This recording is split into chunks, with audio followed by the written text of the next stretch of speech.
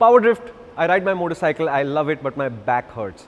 This is one of the most common questions we get, and that's what we're going to talk about today on the PowerDrift podcast. Welcome to PowerDrift.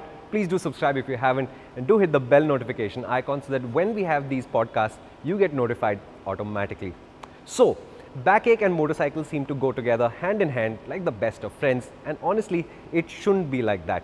And the first part of the process of solving it is, I'm going to assume that all of you are healthy individuals with no undiagnosed back issues, because obviously if that is the underlying issue, then going to a doctor, getting it diagnosed and fixed, and therapy is the solution for that really. That's where your journey begins. But assuming you're healthy, the chances that your motorcycle is hurting you is because the motorcycle doesn't fit you correctly, or that you're not sitting on the motorcycle correctly. And honestly, they are really easy to solve, and in most cases, they are free solutions.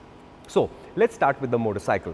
Now, if you notice the levers on your motorcycle, you'll notice that there are nuts and bolts at the back which allow you to loosen the levers and move them up and down. But most of us never do. But what you should be doing is, when you're taking delivery of the machine, you should already have adjusted the levers so that they fall to your fingers naturally, so that you don't create strain points. So for example, if I were to ride constantly like this angle here will generate a strain point here, and eventually my forearms will hurt. What should happen is that your fingers should fall on the lever in a straight line. This is the least strenuous way to ride the motorcycle. Similarly, if I'm riding a motorcycle and my hands go to the handlebar in a diagonal like this or like this, I'm wasting effort. What the handlebar is supposed to do is move only in the horizontal plane. So if your forearm is horizontal, you just spend less energy steering your motorcycle, and that's one more place to get comfort back from the motorcycle. So the first thing you want to check if your back is hurting on the motorcycle is, does your motorcycle fit you? And chances are it doesn't, because the manufacturer designs a motorcycle for many people and they try to get the best compromise possible, but that means it can be improved upon for your specific case. So the first thing to do, adjust the handlebar, adjust the levers. In theory, you could also adjust the seat and the foot peg position, although these are more expensive solutions. But don't knock hard seats. I know that KTM, for example, gets a lot of criticism for having plywood hard seats, but I tell you this, hard seats work better on the long run, they work better over long distances, but like the motorcycle, they have a run-in period. So give yourself 3,000–4,000 kilometers, because your butt and the seat have to make friends. Soft seats are very good for short distances, so if you're primarily riding in the city, a soft seat will do you good. The FZX, for example, we just rode that. If you haven't checked the video, go check it out. That seat, for example, is very soft. It'll be really nice to ride around in the city, but I promise you, take a 200-kilometer trip on that motorcycle, it will hurt you. And it's just the fact that you're sinking into the foam, and the support that your body is getting from the seat is changing in time, and that causes aches and pains. Similarly, foot pegs. On the KTMs again, the foot pegs are set back. That's the same case with the R15, for example, but the FZX has foot pegs set forward, the Meteor is even more forward, and your body's natural configuration will push you towards one of these configurations.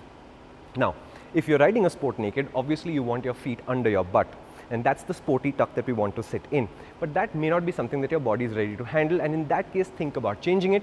But I warn you, seats are cheap, but foot pegs can be quite expensive to replace and move around.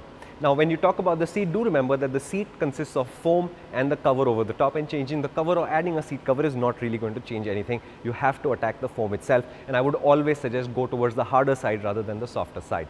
But most of the time, unfortunately, it's never the equipment, it's usually the rider who's causing the problems for themselves. Most people think of the handlebar as a place to hold on to the motorcycle with, and honestly, it's not. The handlebar is a steering instrument, and that means it's a finely tuned, finely balanced instrument which you hold very delicately. Firmly enough so your hand doesn't get knocked off, but with no more force than that. But what most of us do is we lock onto the handlebars and we tense up. And that's the first sign of trouble, because now your shoulder muscles are tense, your back is tense, and that's not a good way to ride a motorcycle. At the racetrack, what we tell our students is that what you want to think about is your belt as the dividing line. Everything above the belt is used only to control the motorcycle, and everything below the belt is used primarily to hold on to the motorcycle.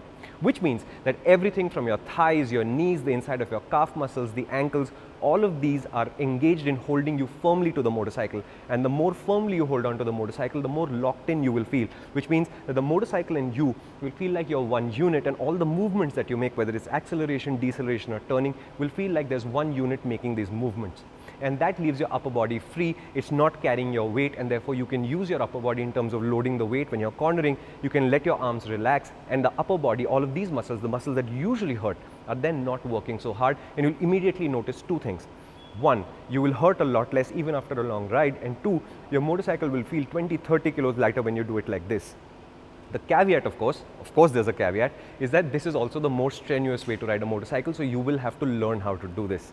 The first time you do this, your stomach muscles, your abdomen is going to hurt a little bit because suddenly it's being asked to carry a lot of weight, which it is not used to, because now it has to hold the torso up, and not in a very stiff way either, because your upper body does move around as you accelerate and decelerate, and that's normal part of the process. So a little bit of fitness goes a long way here if you have a strong core, and I promise you, if you look at the MotoGP riders, some of their strongest muscles are in here, holding them up and allowing them to move around on the motorcycle without creating too much strain for themselves. But remember, MotoGP guys are at max performance, but for 45 minutes at a time, so it's a very different fitness ask compared to you who might be riding in the city on short trips or riding highway distances infrequently, which means that a little bit of basic fitness, especially in your core, will go a long way in making you more comfortable.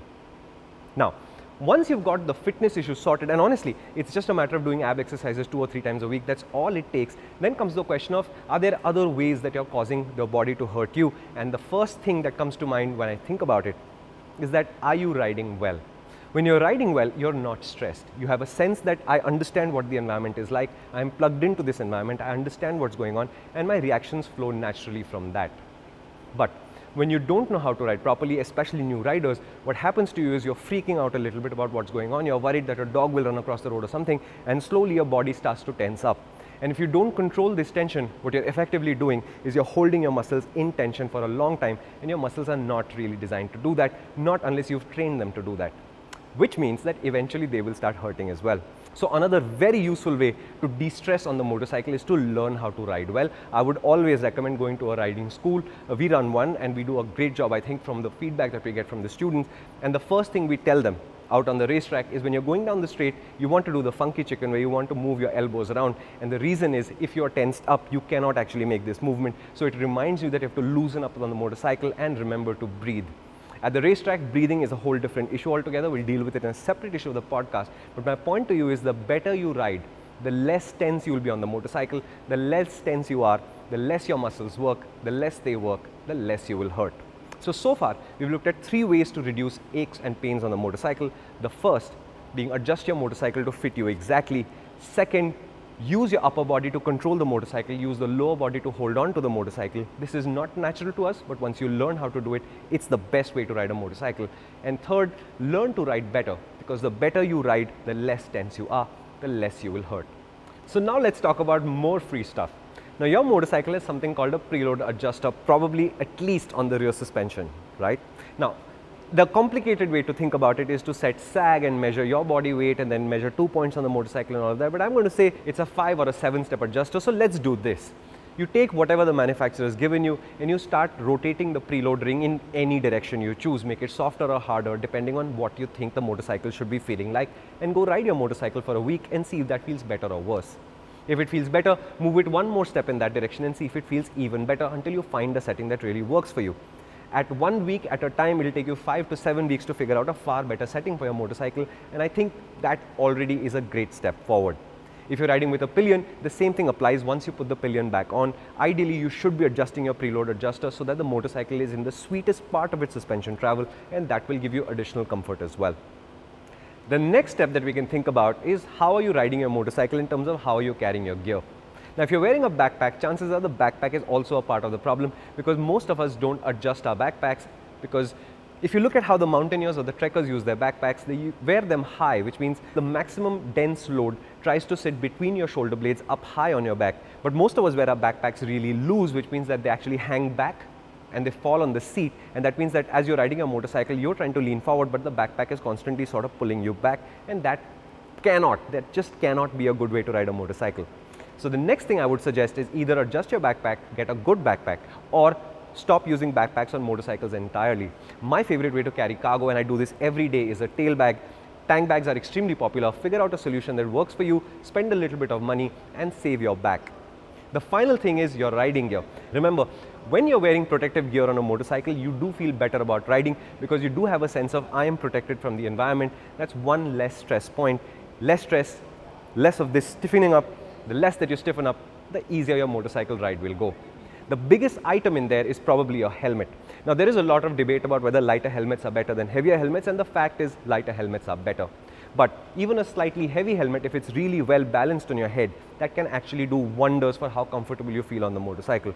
To give you an example, all the Arai helmets that I use, they're not the lightest helmets in the world. But once you put them on, they are so well balanced, their center of gravity is so well calculated that you barely notice the weight. So, would I upgrade to a carbon fiber helmet if I could? If I had the money, yes, but you don't need to do it. If you find a well-balanced heavy helmet, you'd still be doing yourself a favor rather than buying a badly balanced, cheap, lightweight helmet. So, in sum, your back issues can be solved. It's not really difficult to do unless you actually have a medical condition. First thing to do, reevaluate whether your motorcycle fits you and make all the adjustments needed to make the motorcycle fit you exactly. It should just be naturally an extension of you. That's the state that you want to get to. Second, learn to sit correctly on the motorcycle. It's not like a sofa. You don't plonk your weight and just sort of be. It is an active riding position, and you want to use everything below the belt to hold the motorcycle and your upper body only to control the motorcycle. Third, learn to ride better. The more you ride, the more you practice, and the better you get at it, the less stress you take from it. The less stress, less tension, less pain. Next, get rid of your backpack. Your backpack is probably causing problems, especially if it's a badly fitted backpack. Third, adjust your suspension. Now, suspension is a bit of a rabbit hole, right? We've talked about just adjust the preload. Obviously, there are stages beyond that. And lastly, think of having a good ride, because when you get on the motorcycle in a happy state of mind, planning to have a good ride, chances are all of these factors play a little bit less of a role. You're happier on the motorcycle, and that in itself gives you so much comfort. And of course, I would never get tired of saying this.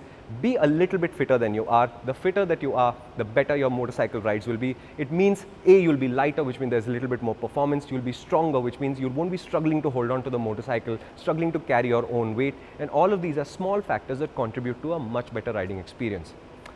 Now I suggest that you try these tips out, go ride your motorcycles, and come back and leave us a comment and tell us how they worked for you. And if there are other ways that you've attacked your aches and pains and there's solutions that you found, do leave us a comment as well.